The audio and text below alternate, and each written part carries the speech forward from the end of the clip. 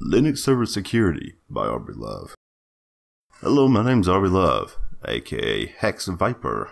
Now, with a background a mile long in software and web-based application development, I've catered my services onto companies of all sizes. I've worked with various programming languages and tools in order to build software packages, mobile applications, and even websites. I'm also an active Linux user, Linux server admin, and just an all-around geek. The course overview. What we're going to learn in this course is an introduction. We're going to learn how hackers attack your server. Moving forward, we'll learn about basic server security. Basically, just kind of learn the basics of securing your server. We're going to be moving on to maintaining your server, keeping your server updated and healthy.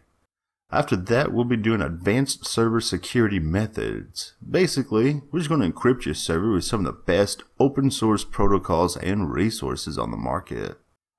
After that, we're going to harden your security by jumping into action with several resources on strengthening your server's security. Shortly after that, and finally, we have server management. You'll need to keep your server secured and protected from viruses, memory leaks, and etc. Prerequisites. Now, obviously, you're going to need a computer. This will be your desired computer, so whatever you're using the most, use it. We're going to be using this and setting it up in order to connect to our server for security purposes. Obviously, a server. Defeating the purpose of server security if you don't have a server. But if you don't have one, maybe you plan on setting one up, and that's all good too. Internet connection. If that wasn't a given already, you're going to need an internet connection to connect from your computer to your server. Nmap. We're going to be using this in order to scan our web server to see if we have any open spots. Metasploit. This is going to be used in order to test and exploit our code. So like your website code, web application code, whatever. We're going to use Metasploit to debug your code basically. Now it says Chrome, but if you could use typically any web browser you want, Chrome just happens to be the best. No, not a personal opinion, it is the best. Low orbit ion cannon. Now this is what we're going to use in order to carry out a DDoS attack on our server. What? Did I just say DDoS attack our server? Yes I did. We're going to be using HTOP in order to monitor our server. Zabbix. This is a more advanced server monitoring tool we can use. Cloudflare. This is going to be a great resource we can use to deter DDoS attacks and store cache copies of the website. Let's Encrypt. This is a free automated open certificate authority. And then Fail2Ban.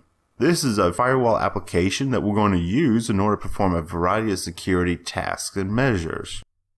ClamAV. A server-based antivirus software we're going to use to scan our website and server for viruses.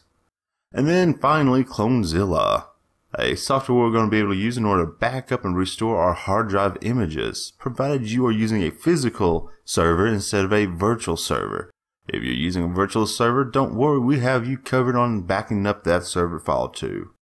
The steps to success. Test server. Obviously, we need to discover some of the vulnerabilities that is hidden inside of our server. Some vulnerabilities can be something like open ports or just leaky codes. Move on to security settings. Secure and harden your server with some of the basic yet advanced techniques we can use, while still falling under the free and open source program. And then finally, server patching.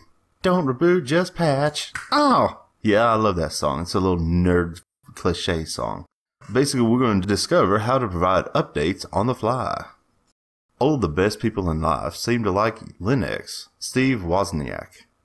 Yes, Steve is an Apple person. Yes, he is. And it is without a reasonable doubt too. It is free, easy to use, and a simple gateway to handle the functions we need done.